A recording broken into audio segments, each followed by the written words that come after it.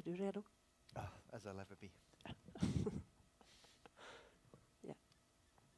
Hej och välkomna till ArkDes på Skeppsholmen, and I'll switch languages directly. This is a lecture that we will hear from Kieran Long, the head of ArkDes, we are very happy to be here today to have a lecture in the series of Jubileumsföreläsningar. Architect Sweden celebrate 20 years this year, and several of our prizes have their birthdays in 2022. So we'll do a series of inspirational lectures, and this is one of them. And it will be about Sigurd Lewerentz, the first architect to receive the greatest award for Swedish architecture, which is Kasper Salin-priset, the Kasper Salin Award. And he received it in 1962, or his building received it in 1962, St. Mark's Church in Björkhagen. And Kieran Long is also the main curator of an exhibition about Sigurd Lewerentz, which is at this moment at ArkDes. It's the first time the complete works of Sigurd Lewerentz have been collected and are shown to a public, and we are very happy to have this lecture here today, where we'll hear more about the work of Sigurd Lewerentz, who is known to be a quite severe and stubborn person, but there's also a very joyful and playful part of his architecture as well. But we'll hear all about it, but mostly about St. Mark's Church, where we'll start. Thank you. The word is yours. Thanks, Tove. And thanks, as Tove said, amazing you're here, the people who are here. It's miserable out there. And as I usually say, like being a museum director on Skeppsholmen can sometimes feel like Stockholm actively tries to stop people coming to our museum by having a marathon or having Grand Hotel closed down the road, or the ferry doesn't stop, and so you're heroes, the people who are in the room. But nice to also speak to those of you who are connected online. And thanks so much to Sveriges Arkitekters for the invitation to speak as part of the Jubileumsföreläsning. And thanks also that I get to speak in English. I think you're being kind to me in a one way because, of course, there's a streaming audience that could be broader than just Swedish speaking. I have done talks about Lewerentz in Swedish, but it's a lot easier for me in English. And so I'm looking forward to giving this talk. And this talk is, in a way, a version of a talk that I gave in the US recently at two different universities and at the Canadian Centre for Architecture about our exhibition project and the research we've made. And what's interesting about that is that, of course, there's a very strong interest internationally in Sigurd Lewerentz's work. I usually say that one of the reasons I moved to Stockholm to be the director of ArkDes was the knowledge that Lewerentz's complete archive was in the basement and had never been properly exhibited. It was too good an opportunity for a museum person to miss. And so it's very satisfying, of course, to now have the exhibition upstairs 5 years after I started here, in such fine shape, and having had such a fine reception. Before I get into the lecture, though, we have a special surprise to mark this amazing, 60 years then, 60-year anniversary of the Kasper Salin-priset. We have, in fact, this lovely object here. This is, in fact, the Kasper Salin-priset from 1962 that was given to Sigurd Lewerentz for winning the prize for Markuskyrkan, for St. Mark's Church. It says here, Svenska Arkitekters Salin-pris, och stås 1962 at the bottom. It's this sculpture by Bror Hjort. And one of these does stand in the building today. There is one on the wall at St. Mark's. One of the curiosities, though, is that he seems to have had two. I don't know if that was the convention then, or if it still is, that you get one for yourself. So you get one for yourself, you get one for the building. The one that's on the building is hanging there. And before Sigurd Lewerentz's extraordinary archive of 13,000 drawings and many other handlingar and other kinds of objects came to the museum, it was for a brief period at Lund University in their basement. It was studied there, and there was, he died, of course. When he died, of course, he was living in Lund, 1975. There were architects there who were working on publications and projects about his work. So for a while, the collection was taken in by Lund University. And then, shortly afterwards, transferred to Arkitekturiet, today ArkDes. Some things were lost on the way. I don't know why. Maybe somebody in this room might. And maybe there was a judgment that some things weren't interesting. I know, for example, there were pieces of furniture that he owned there in that basement in Lund, which never made it here, and I don't know where they are today. In fact, I've heard rumors about some young architects who may have stole them as students, but, which is in a way a kind of nice home for them. But one of the things that didn't arrive was this Kasper Salin-priset. And I was at the Kasper Salin-priset giving this year, in fact. And Christer Malmström, long-time professor at Lund and fantastic architect and Kasper Salin-priset winner himself, came up to me and said, "Kieran, I've got an amazing thing in my suitcase for you." I was like, "Christer, I'm not sure where this is going. What are we talking about?" So no, send somebody to my hotel later. You'll find out, which we did. My colleague Karin Glaserman, a curator on our team, went there. And sure enough, it was the bronze of Sigurd Lewerentz's Markuskyrkan Kasper Salin-priset. It had been discovered in a rubbish bin by some students who were given an extra job to clean out the basement at this part of Lund University and took it for the hourly pay.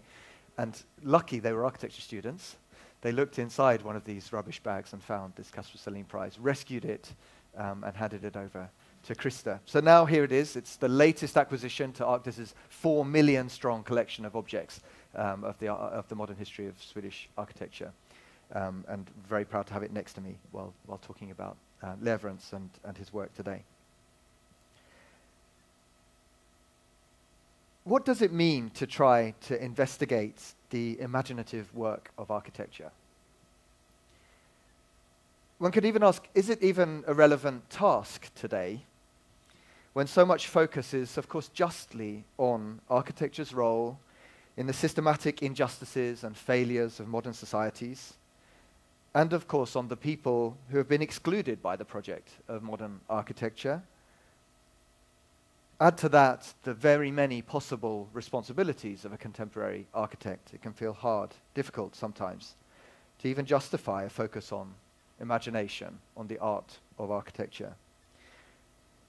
But what we're going to look at together today is the work of an architect I consider to be the greatest in Swedish history, and certainly responsible for some of the richest, most complex and powerful buildings and landscapes of the modern period anywhere. We've made 4.5 years of research on the archive at ArkDes, and we've traveled around the country to find many other archives with works by Lewerentz in them. And the result is, of course, the exhibition and the publication. This is the exhibition. I guess most of the people here have seen it or will see it today, I hope. And the book, which form a kind of, which have had a big impact here. And one of the interesting things, I think, has been to see the reaction to this exhibition, that it has awoken a conversation about the art of architecture, or at least the artistic intent of architecture. What might it be? What might it achieve? For this talk, I want to give you an insight in a way to some of the backstory of this project, to the collection, to his things, to how my colleagues and I dealt with the many, many objects and drawings that constitute his collection. And although, of course, you'll see that we definitely have a deep commitment to Lewerentz's work and a love for it, the objective here is not to make Lewerentz into the latest hero in the history of modern architecture, the latest entry into some sort of Valhalla of modernist architecture. What we've tried to do with our project is to select drawings and accounts of his work, which I want to suggest has tremendous relevance for contemporary practice.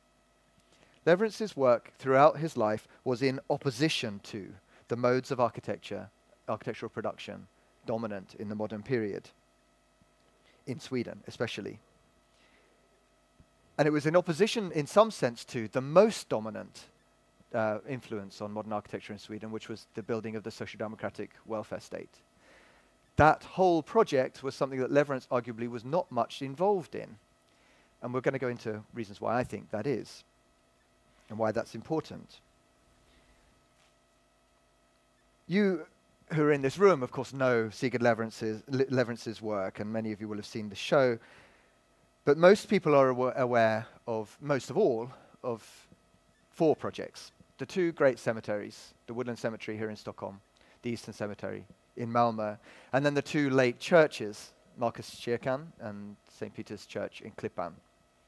Those four projects define his international reputation most strongly, absolutely, and to some extent are how we see him here today. And in some ways, our title for the exhibition and for the book, Architect of Death and Life, takes this kind of reputational starting point as our own starting point. What does it mean to form a picture of an architect through churches and graveyards, through, let's say, the architecture of death, or let's say the architecture of mortality, the architecture of your eternal soul, the most profound meanings of what it means to be a human being? He is certainly a poet of those things. There is no doubt that Lewerentz is a great artist of those things. But in our work, and especially in the research that Johan Örn, my colleague, made on the catalogue and his comprehensive account of Lewerentz's life in the book, we discovered another picture of Lewerentz, especially in the 1920s and 30s, an architect deeply engaged with the life of the commercial city, the growing commercial modern city, especially of Stockholm in the 1910s, 20s and 30s. In that period of his work, and you'll see this, he was fascinated by the fleeting pleasures of the modern city, of shopping and of dining and smoking a cigarette outside your office. We'll come back to why this is important, but we can say Lewerentz is an architect whose work oscillates in between the deepest meanings of what it means to be a human being and the shallowest, and not much in between. Shopping and death. We'll come back to this in a minute. This is the picture. This is a spread from our book. This is the image, I think, that many of us have of Lewerentz if we know much of him. An image of him as an old man in his late working places, either in Skåne or in Lund in the black box. And a mythology has certainly grown up around Lewerentz and this picture of the old, quiet man who could be severe, certainly, who didn't have much to say, who refused opportunities to lecture internationally and even nationally, who didn't turn up to the opening of his own exhibition in Copenhagen, the only exhibition of his work that happened while he was alive. And I would like to also suggest, and I suggest it in the essay, in my essay in the book, that this picture was a necessary picture for of an architect for the people who knew him in 1970 to 1975. Think what was happening to the Swedish construction industry in that period, to architecture in that period. Architecture had lost its position that it had had for the first half of the 20th century in favor of a much more efficient building, construction-oriented construction industry that was in full flow with the Million Programme and all of the achievements, but also drawbacks of that project. Lewerentz's work in that period, or his late period, was of course highly crafted. The two great churches, these great brick churches, very much engaged with questions of handwork and with art. And the young architects who loved his work then, Bernd Nyberg, Claes Anselm, the people in Lund around him, needed him to represent resistance to industrialization. They needed him to be a kind of lost possibility of architecture that the construction industry was forgetting about, but these Lund architects would keep that flame alive. This is my interpretation, of course, but a reasonable one, I think. The question today is, what do we need Lewerentz to be? When we look at an artist of this stature, what do we need him to be? Of course, some of these issues are still the case. We still wish the construction industry was not as standardized and inefficient and pathetically poor quality as it is in Sweden today. But there are other concerns that he is also relevant for, and we're going to come into some of that. So why Lewerentz in particular? Well, he undoubtedly has a value to practicing architects around the world today, and we know that at ArkDes from the hundreds of requests we receive every year to consult the collection or to visit Stockholm to see his work. And when I was a young architecture critic in the early 2000s and the late 90s, the first book on the table of every good young architect would be either Janne Arlin's book from the 1980s about Sigurd Lewerentz or Colin St. John Wilson's famous book in English about Lewerentz, also published in the 80s by the Architectural Association. I was brought up with Lewerentz, you can say, in my informal architectural education.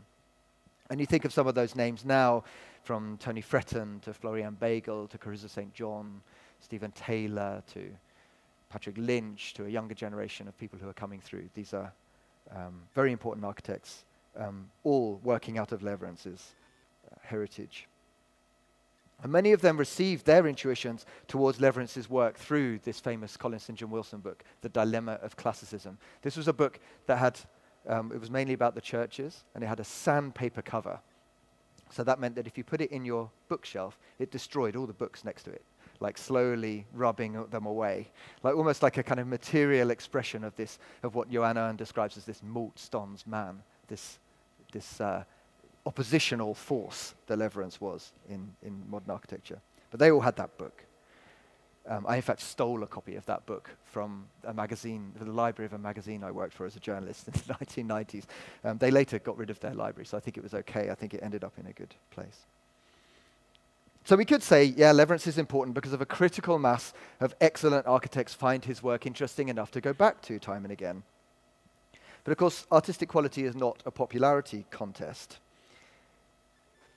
I think it's worth commenting that the distinctive feature of many architects' interest in Lewerentz is that it is the artistic depth of his work that seems to hold their attention.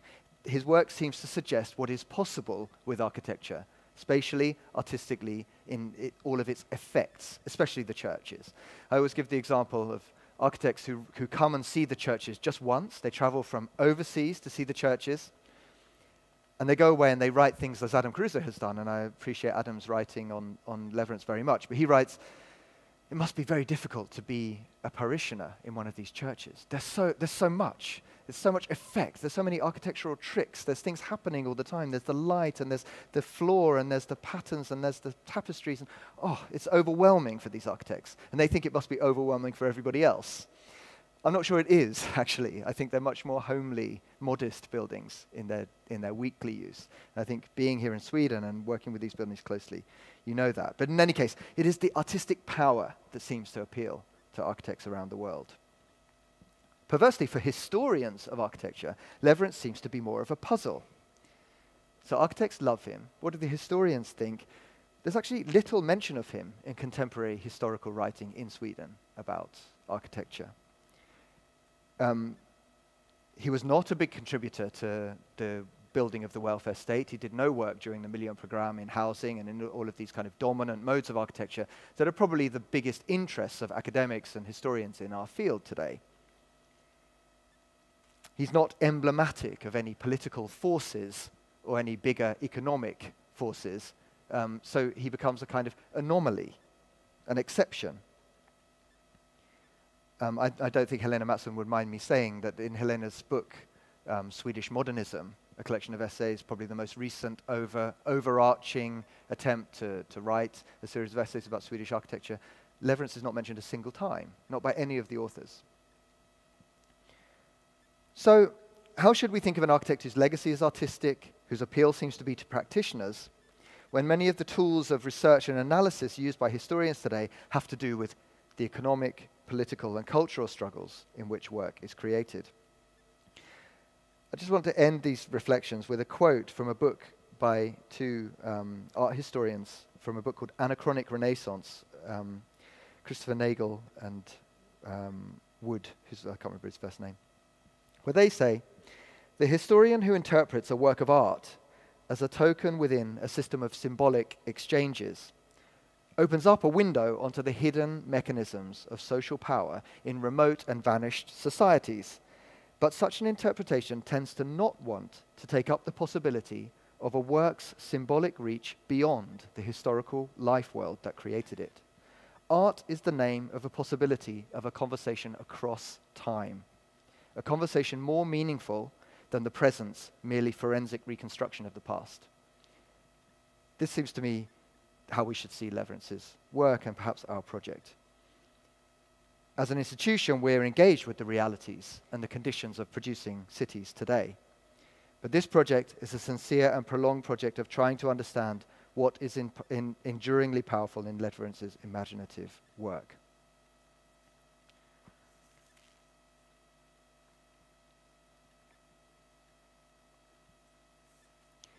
So we turn to the archive. The practical work of going through the archive here at ArkDes was done in the main by Johan Örn, our curator of collections, with help from Mikael Andersson, who are my two co-authors on the book we made. 13,000 objects, which were reduced to around 900 for the book, around 600 in the exhibition, around 400 of which are drawings. But the collection, of course, includes everything that he had with him in his final working room. This is the so-called black box, svarta lådan, that he worked in between 1970 and 1975 in Lund, a little building designed for him by Claes Anselm with a single roof light and with no windows and this strange foil on the wall. And in that room, he had his folders of drawings, which he arranged partly himself. We don't know exactly what the logic of the arrangement was, but they are still in our folders in the same order that Lewerentz arranged them. He knew that his work was valuable. He knew that it was going to be kept. He knew that we would still be talking about it now.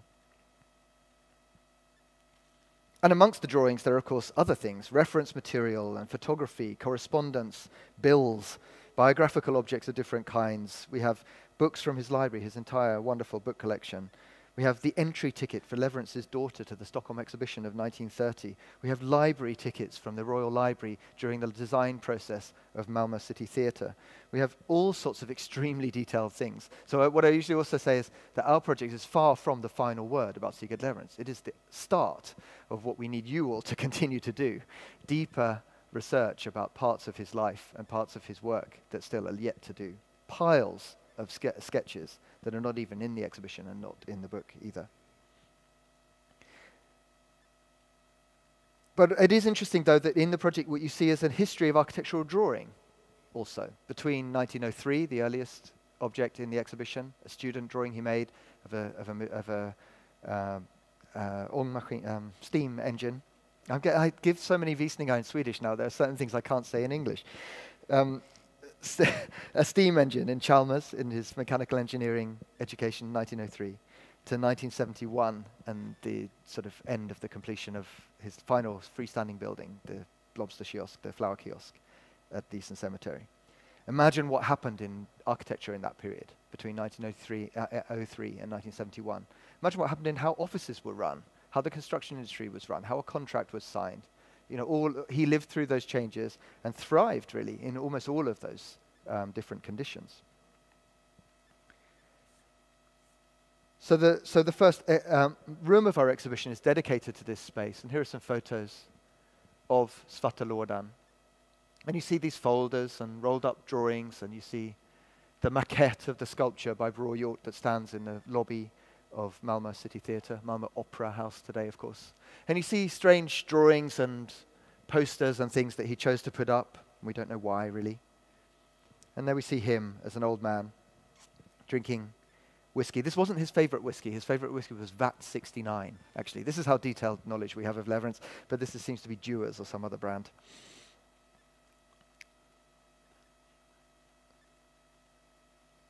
And you'll see in our exhibition too that we hang some of these posters in the same way, and we stack the books as they were stacked in this room to try to give us some atmosphere of what this place was. This beautiful wall. And much of the material there is mysterious to us. One of the most powerful parts of the collection is Lewerentz's own travel photography. And these are a selection of the famous Italian journey photos, which have been published rather many times. There's a new book about them that's just come out this year, and they've been written about many times. We don't know what some of these places are. We don't know why he took these photos, and we don't know how he used them. But we know he kept them together, and we know he kept them in a folder with a date on them. And we know that they're in Italy. And in fact, my former colleague Erik Törnqvist is working on a fantastic project to try to recreate some of these photographs and find where they were taken. Some of them we can see, Hadrian's Villa, some of them mysterious floor patterns. But you can see kind of recurring interests, and they seem to be visual interests. Textures of walls, patterns of floors, the meeting of strangely aged materials, and certainly landscapes in relation to buildings, sometimes informal groups of buildings.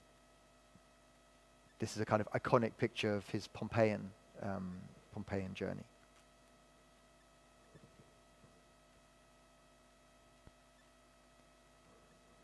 And it's amazing to think about what it meant to be an architect in the 1900s or 1910s, traveling to these places as many people did, as Gunnar Asplund did, and many Swedish architects did, meeting this young boy in Hadrian's Villa and taking this picture and leaving it for us more than 100 years later to puzzle out. And I hope really what by showing these we do is give you a kind of clue to the world he was in at this time. Take this piece, for example, which hangs in the exhibition. It's a cutting from Le Matin, French newspaper from 1920-something. See? Yeah, 1920. And we know that Lewerentz went to Paris rather often in the 20s and loved Paris and was very engaged, especially in Paris's commercial architecture, in the shops and shopping streets of Paris, very interested in that. And you can imagine him sitting in a cafe with this newspaper. And 1920, 5 years after he won the competition for Woodland Cemetery and 3 years after he won the competition for Malmö Eastern Cemetery, he sees an article about war graves. And we can't know whether this was a visual reference or a thing he thought he'd look up later or a person he knew who was involved in this project. But for me, it gives you a sense of what world he was living in, the post-World War I period, building cemeteries in that period. What did that mean? It adds a whole new aspect, I think, to his creative process. And then of course, the major monuments of Europe, the Zwinger in Dresden. No coincidence to me that he's interested in Baroque architecture of Dresden, but maybe every Swedish architect was, in this period. It's hard to say. And then closer to home, wonderful photographs of Gamla Stan. This is Berlin, of course. He was a student in Berlin. But pictures of the Danish and Swedish countryside, vernacular buildings, swapping back to references from Italy. All of these references he had with him. In Svarta Lådan in 1975, he had them with him, some of them in the 1910s. And I usually end this little sort of the imaginative world of Lewerentz part by talking about this amazing object. This is a sketch, as you can see, a perspective sketch of a bishop's chair in a quite famous cathedral in Torcello near Venice, in the Veneto. And in fact, it's not drawn by Sigurd Lewerentz. This was drawn by Torsten Stobelius. Torsten Stobelius was Sigurd Lewerentz's first business partner in the 1900s and 1910s. They had a partnership together for nearly 10 years. And it hung on the wall in Svarta Lådan, and it might have just been a memory of an old friend who had died before who he'd once known and once liked enough to start a business with. On the other hand, of course, in the early 60s, Lewerentz was designing a church in brick with a chair set into the back wall, and that's St. Peter's. It doesn't look exactly like this, but it doesn't look completely unlike this either, and it's not impossible to imagine that it's a reference. I have the feeling that Lewerentz was an architect whose references were very broad and all of them were always with him, all of the time. He didn't graduate from classicism, from National Romanticism to classicism and then to modernity and leave the other references behind him. He had with him a wide range of visual references his whole life and career.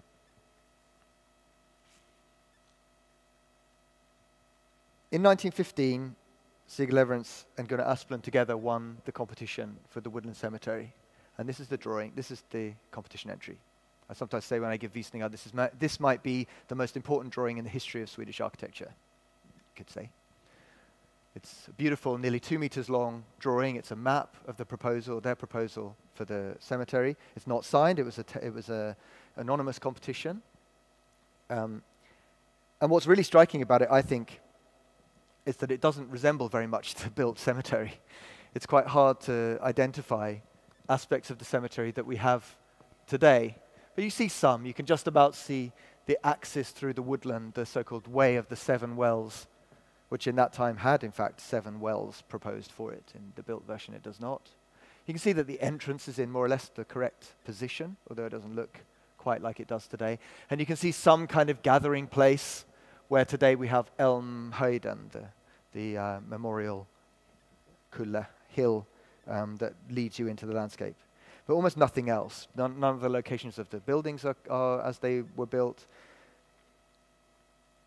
But in these rough sketches, which were the other part of the competition entry, I think you do see what we experience in Woodland Cemetery. Again, we don't see any of these specific places, but the atmosphere, the constant repetition of a canopy of high trees with bright light shining through them and a dark ground with gravestones amongst the trees comes back and back and back. And this was an extraordinary visual evocation, I think, of a quite unknowable effect. There were no cemeteries like this in Sweden at this time.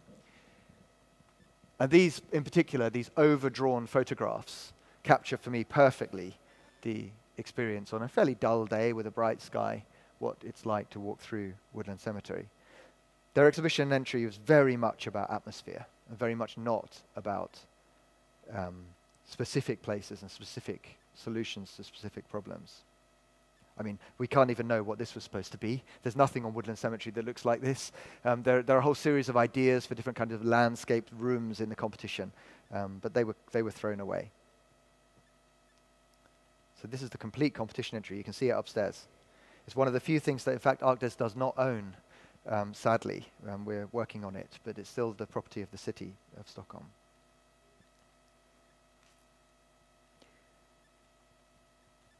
So in 1915, they won the competition. The division of labor between Sigurd Lewerentz and Gunnar Asplund seems to have been that Asplund had the job of doing the first building, and that was quite urgent. There needed to be a chapel. So the Woodland Chapel was Asplund's responsibility, and Lewerentz worked very intensively on the landscape and especially the entrance to the entrance threshold. This is what we know it to be today. It's rather straightforward, this rough stone wall with its grass cap and this kind of modest columnar fountain that you pass on the way in. It's a half circle, as you all know, with a kind of offset entrance. And the second part of that threshold is, of course, Elmhöjden and the big green space before you see any graves at all. The long distance it takes to walk before you see any markers of dead bodies. And then, of course, through the way of the Seven Wells towards the Resurrection Chapel. But this entrance I just wanted to dwell on a moment, because he spent nearly 20 years developing different versions of designs for this.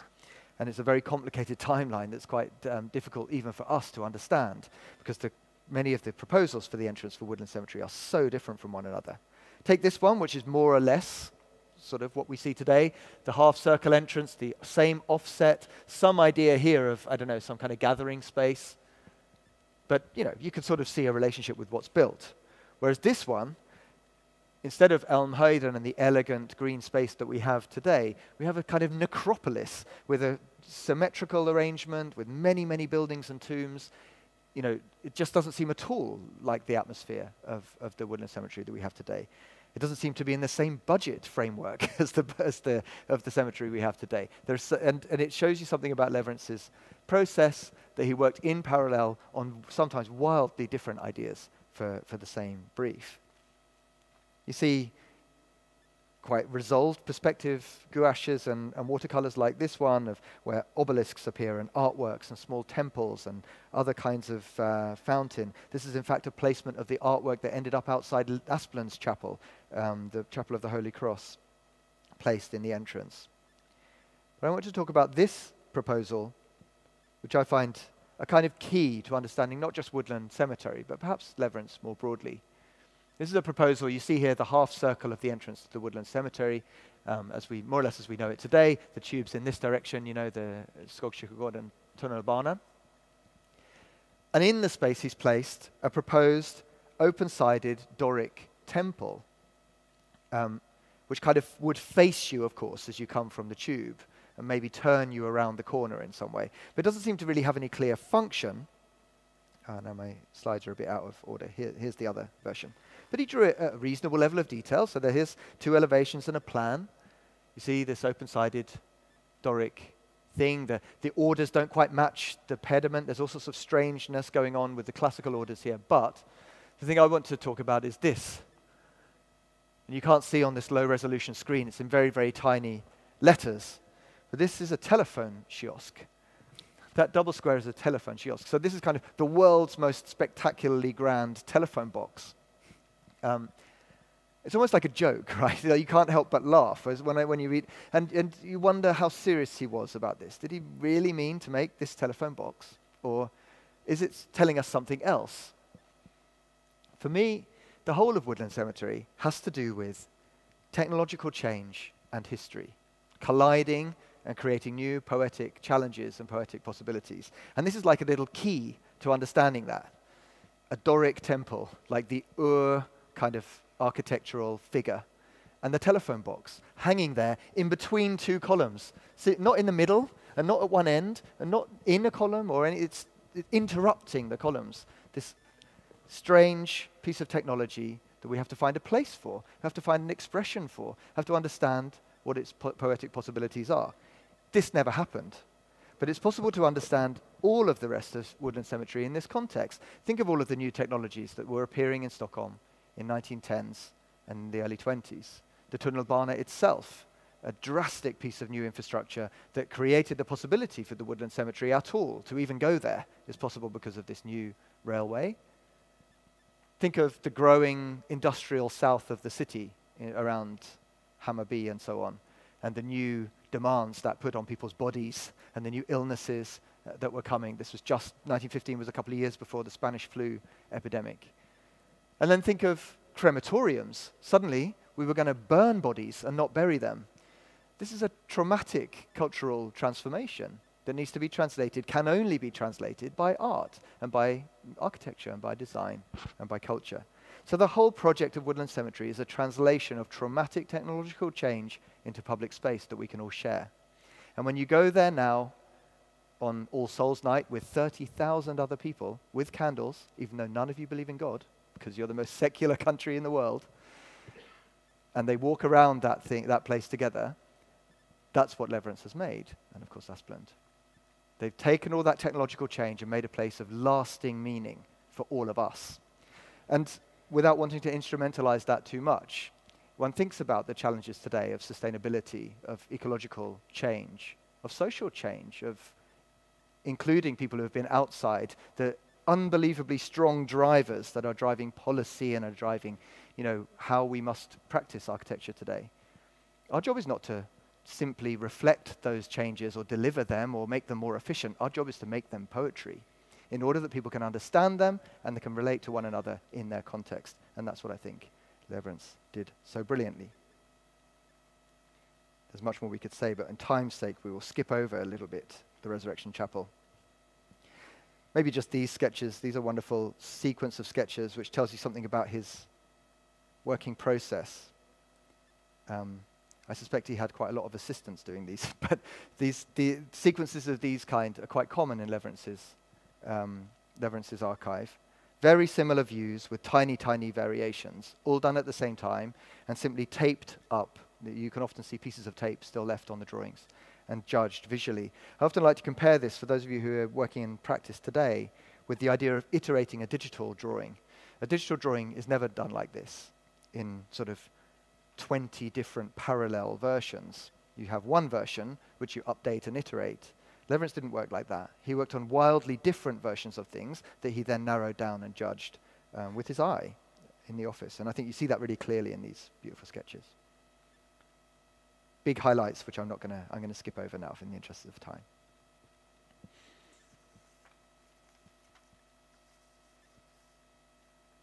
Let's go forwards a bit. We skip Eastern Cemetery too, just again in the interest of time.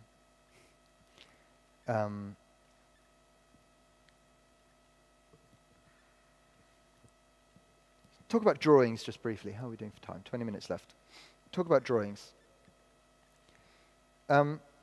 This is a drawing which I think illustrates what I was trying to say about how the exhibition is not just about Lewerentz, it's about architectural drawing and the history of architectural drawing. This is a drawing by Lewerentz of the roof of Valdemarsvik's graveyard chapel, a lesser-known Lewerentz work, of course, especially internationally, and a very weird building, let's be honest, a kind of Game of Thrones vibe, something, I don't know, something hobbity about it. But, of course, the roof is extremely beautiful form. It's also the inspiration for the roof, one of the roofs in the exhibition design by Cruz of St. John in our exhibition. It's sort of curved in two directions, of course, and it's a timber roof sitting on a big, thick stone wall. But what's interesting about this drawing, I think, is that this drawing contains all the information you need to build the entire building. You don't need any other drawings. There are, in fact, 2 other drawings of this, but only 2. So 3 pieces of paper allow you to build this entire project. This is the building culture that Lewerentz grew up in and was trained in and delivered his first buildings in. And think about completing his final buildings in the 1960s and how many drawings were required for those buildings and how many subcontractors and how how big the construction industry had become. And look, I just think it's so beautiful to see now. You see horizontal sections at different heights of the roof. You see a section of the roof. You see a plan of the roof. You see the details of how the roof meets the wall, and you see individual joinery details to help the joiner figure out, difficult junctions and so on. I'm not being nostalgic. I don't long for this. I just think it's interesting to see an artist who was able to work like this and then able to work on a building like St. Mark's or St. Peter's in an industrial context. Maybe a similar example is this. This is the earliest drawing we have by Sigurd Lewerentz in the exhibition from 1903, a student drawing he made of a section through a steam engine. He studied, of course, at Chalmers as an industrial designer. Apart from the fact one wonders how many engineering students today could make this drawing, it shows a discipline that he brought to his work and that continued through his work. It also shows a kind of out-of-date mode of drawing that we have no use for anymore. But it's interesting to think about what the artistic possibilities were that he was beginning with. His early life, his early career, of course, was in the partnership with Torsten Stobelius, and the masterpiece from that period is the boathouse. Anybody here who wants to start a campaign with me for them to change the roof back to the original roof would be welcome. Come and see me afterwards. This terrible tile roof. But it's wonderful that the Rådförening is still a Rådförening. It's still a boathouse, still used for its initial purpose, still looking beautiful in many ways. And this watercolor does show one of those threshold moments of the imagination. All of Lewerentz's work in the 1900s and the early 1910s was in a kind of national romantic vein, and the drawings were fairly dry, very beautiful, but fairly dry. But this is not. This is a watercolor showing the boathouse in the kind of green area of Djurgården. But entering stage left in medias res is this boat. And the boat looks like a knife. It's a modern object, cutting the landscape in two, and beneath it are the reflections of the brightly colored caps of the rowers. This is a completely different kind of expression. This is a psychological world, a world of reflections and a world of immateriality. And it's almost like, for me, the building is one thing, it's almost disappearing, and these people are another. When Lewerentz enters the 1920s, he looks like this. Like he's a presentable businessman.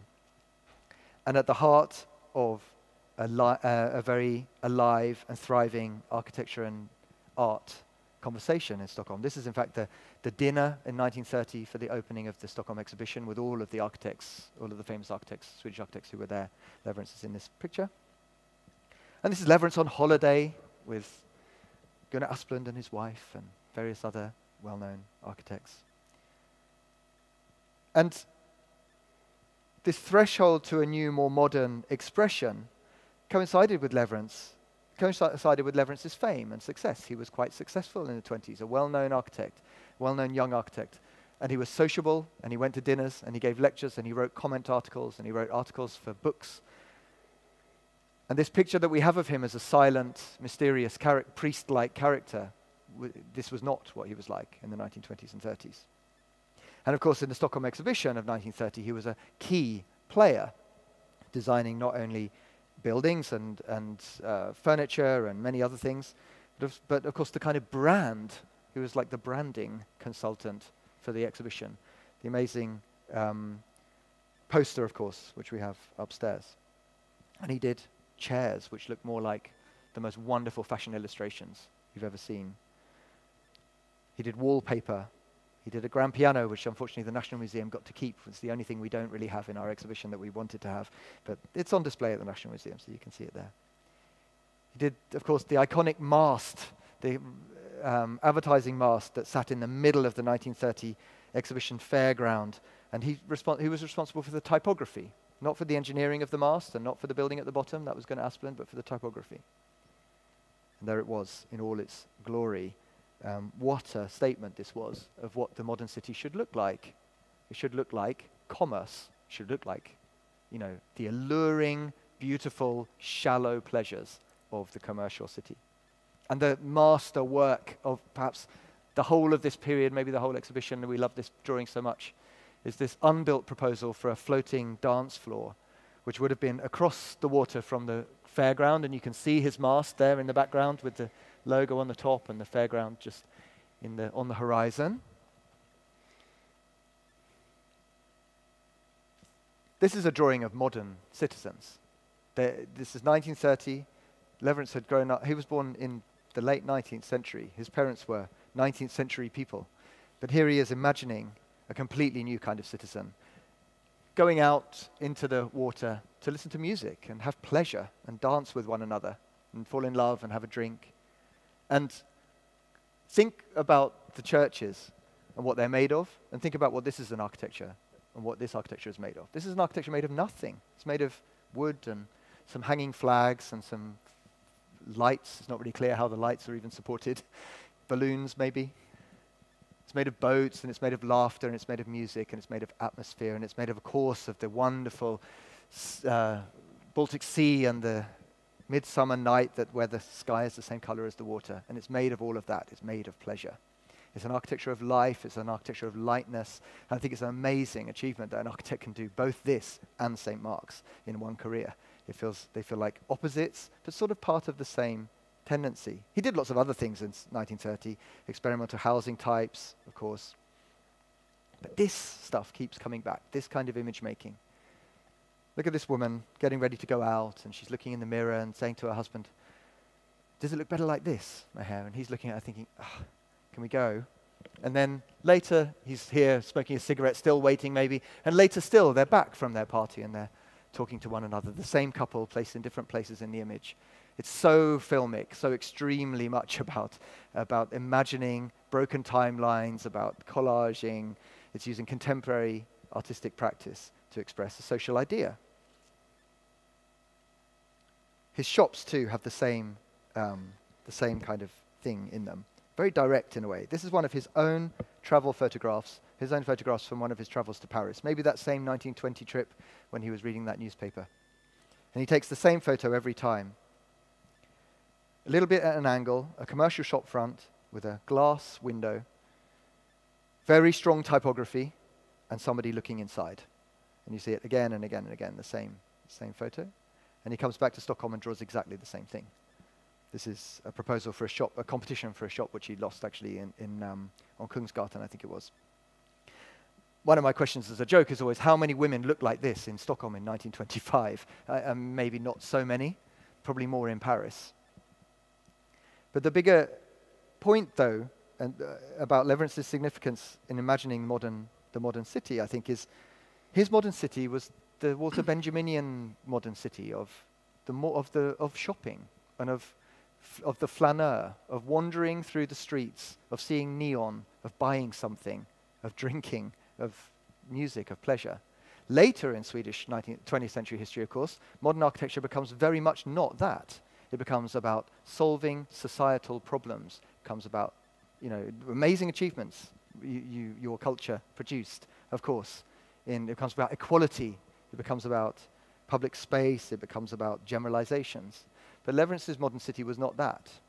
And it's not just an age thing. I think he really believed in the potential for commerce and shopping, actually, to contribute something to the modern city. And the reason he's such a provocative artist for us today, and the reason he's maybe not in some of those architectural histories and not easy to place, is because he loves things that are not good. They're not morally good. They're complicated. Is shopping a moral good? No. Shopping's a bit embarrassing. It's a bit kind of commercial. Architects should leave that behind. We should be involved in higher goals. Lewerentz knew what human beings are really like. Sometimes we're really profound. Sometimes we're really shallow. We're not really very often in between. And so he made architecture for real human beings. These amazing drawings. So appealing, right? I mean, these are not Lewerentz himself, of course, drawing them. These two wonderful Danish architects he had in his office in this period who could make these great illustrations. But the depth of the shop becomes part of the visual experience of walking along a street.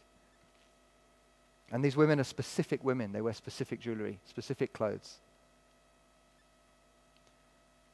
I'm going to have to skip this. Let's move forwards.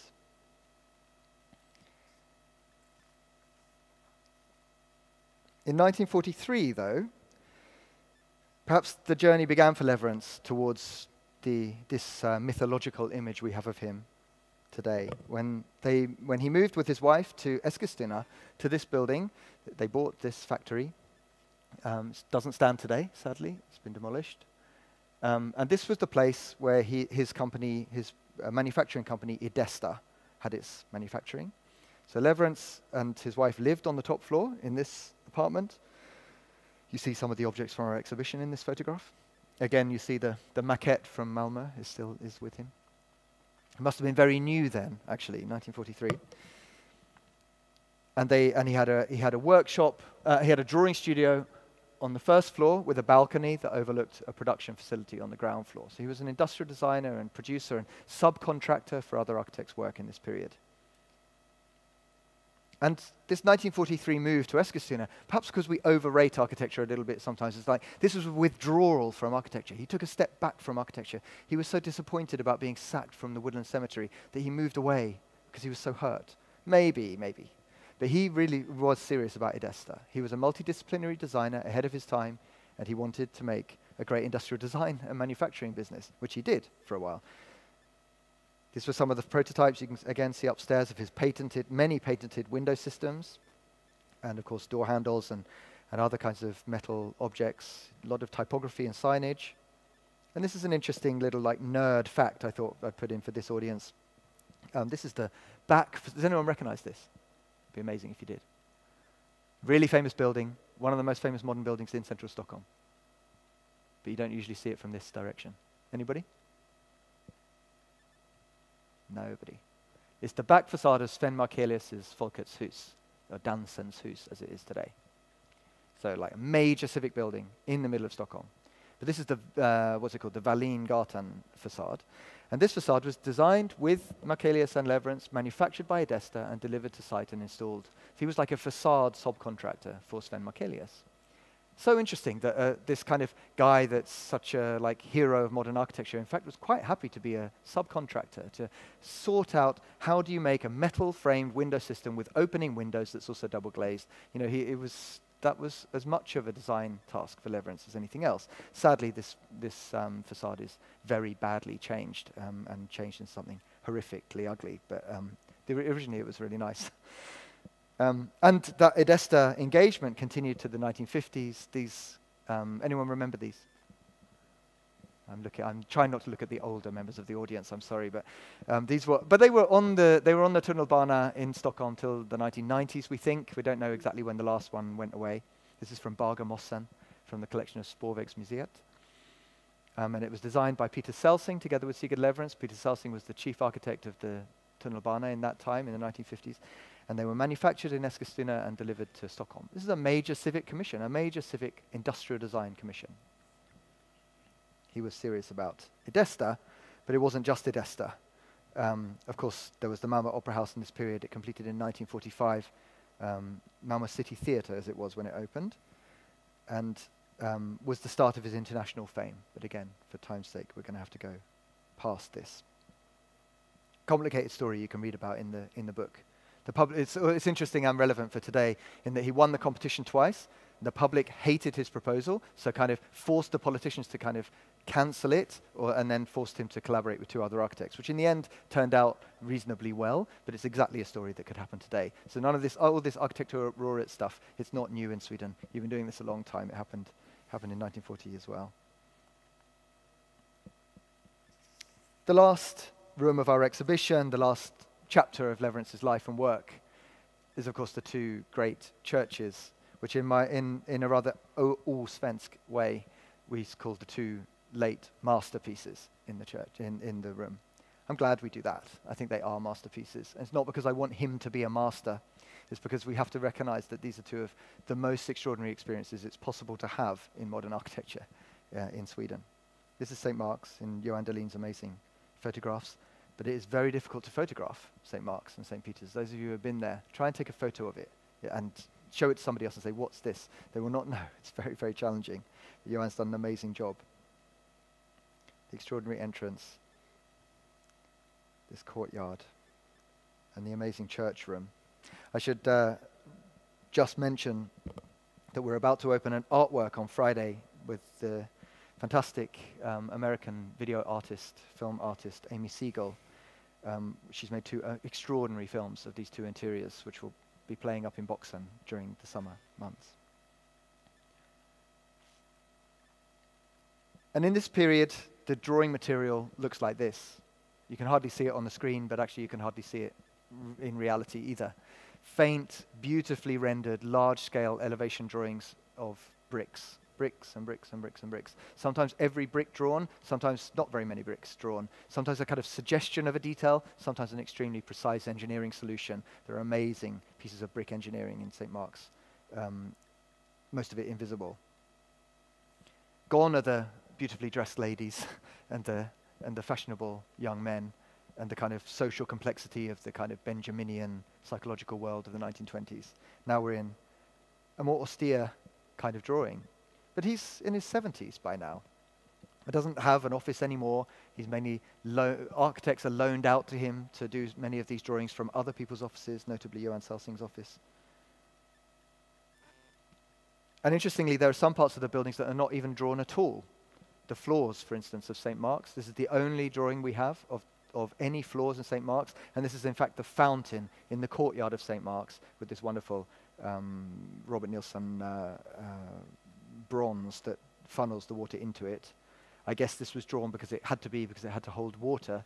But none of the rest of the floors were ever drawn. They were done in collaboration with the workmen and with Robert Nielsen, whose access to the Höganäs pottery gave them access to this amazing source of waste material and rejected material from Höganäs. And they made this amazing collage of the floors. It's like a 5th facade of the building, which is not drawn, so not present in the material. So what do we do with this kind of drawing material? Well, we chose to try to lift the significance of art and of his collaborations with other disciplines. We discovered in the ownership of Robert Nielsen's grandson, the original paintings, designs for the gobelins, the tapestries that hang behind the altar at St. Mark's. They're wonderful, so colourful, so beautiful. Never been displayed before. And here's Barbara Nielsen, Robert Nielsen's wife. Barbara Nielsen was a textile artist and weaver, and she wove those gobelins, and here, this is her at St. Mark's. You can just see the pulpit of St. Mark's behind her, working on site. She looks fantastic. I would so love to have been there when she was doing that. That's such an evocative picture of a process you can just imagine was wonderful. And Robert Nielsen's artwork, which we have the maquette for upstairs, which stands on the outside door of St. Mark's Church.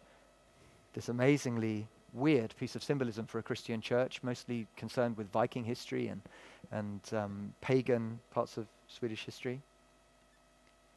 And what I think is one of the greatest artworks I've ever seen in a church anywhere, which is the Dop font, the baptismal font at St. Mark's, designed with Robert Nielsen at the very least. We don't know exactly where the authorship ends between Lewerentz and Nielsen of this piece, and Robert Nielsen's fantastic chandelier above. And this is actually a picture from the front cover of a Församlingsblad, of a parish newsletter. And you can see these little boys understanding the symbolism, I think. Do you know what I mean? It's like earth, and it's fire, and you're standing in the threshold, of course, which is lit by the natural light from the side windows. And these little boys understand it. Absolutely. Absolutely, you should lean on that object. That's what it's there for. All of these artworks, for me, are underrated, especially by international visitors to Lewerentz's buildings. Those who come to see St. Mark's from overseas see it once. And they come to see Lewerentz, and they find Lewerentz. I mean, there's enough Lewerentz in these buildings. But those of us who've been there, perhaps people in the room have been there many times, and I certainly have been. You realize that whenever there was a really important moment in these buildings, Lewerentz gave that responsibility away to someone else, or at the very least had that moment, thought about that moment in conversation with another artist, and mainly in this case Robert Nielsen, but in St. Peter's other artists too. So the baptismal font, which is such an important part of the competition entry, he doesn't design that. Robert Nielsen designs that.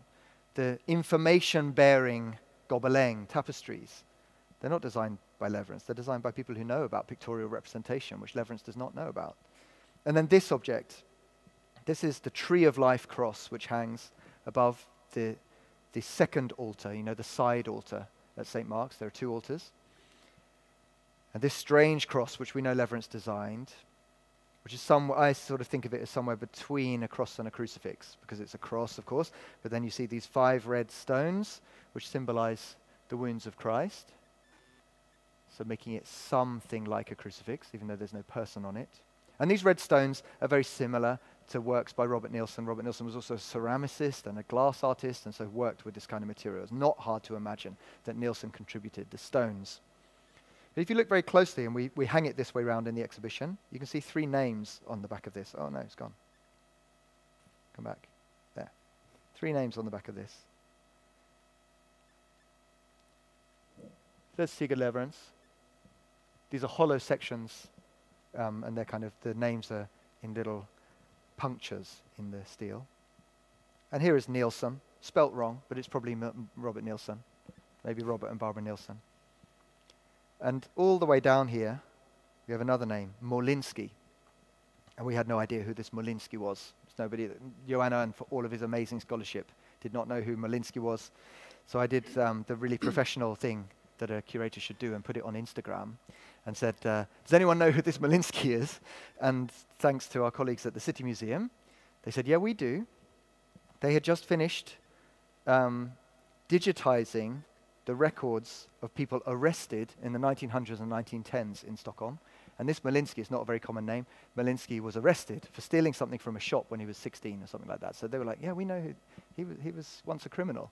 But then later, he became a metal worker and had a whole long career as a metal worker. He was about the same age as Lewerentz, just a couple of years younger. So you can imagine these 2 quite elderly men working together on this object. And I like to believe, partly because the Robert Nielsen's name is spelt wrong, that it was Molinsky who took this decision to put these 3 names on the back. We can't know, of course. But that the names of architect, artist, and handwork and craftsperson are on the back of such an important object in this interior. Tells you something profound that I think a lot of international visitors to these buildings miss.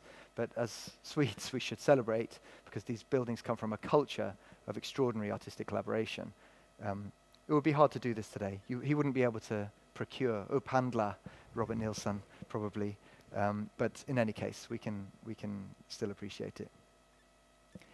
We are over time, so I think I'm going to start to draw it to an end, and that's normally, with that object, is normally where I would end my my observations about Sigurd Lewerentz. There's so much more we could tell you.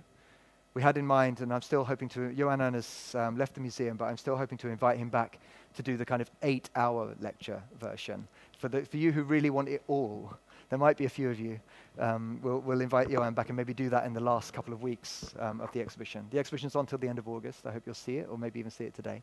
We'll see it many times while we have it. Thanks for listening. I hope that's been interesting. Sorry to bring it to a rather hasty conclusion, but that's it. Thank you. Thank you so much. I would love that 8-hour lecture, Yeah, maybe a me too. 24-hour lecture. Yeah, I think I'd spend an hour it. with each of these images. And so many places of lasting meaning that you have presented for us today. The spatial poetry of Sigurd Lewerentz. Thank you so much for today. My pleasure. Thank you. And for everybody in the room, och nu byter jag till svenska igen, alla som är intresserade av att följa med på en kort introduktion till utställningen, så